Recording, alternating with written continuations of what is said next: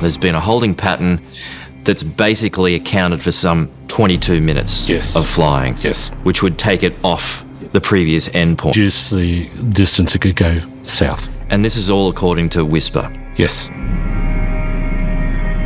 Only the plane's flight recorder will tell us if MH370 did go into a holding pattern.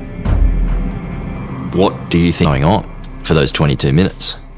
Possible negotiation between maybe someone on the ground acting in concert with Captain Zaharie, who I believe was responsible. And I think you've got to take into account that his political hero, Anwar Ibrahim, was locked up 5 hours before they left. If I had to speculate, I would say there's a negotiation going on there. You have a new election, you resign, telling maybe Najib that he needs to resign. So that's a possibility.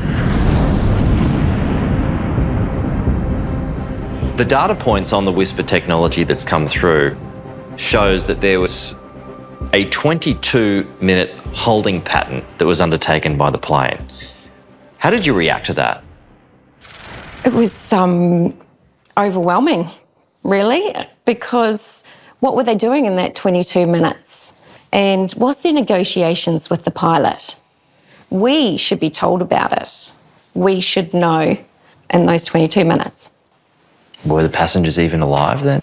Maybe they were, maybe they weren't. Who knows? Was there an onboard fight with the pilots and the passengers? Was it another September 11th? I don't know. But 22 minutes is a long time to be going around in circles. He must have been talking with someone. It's just a complete cover-up.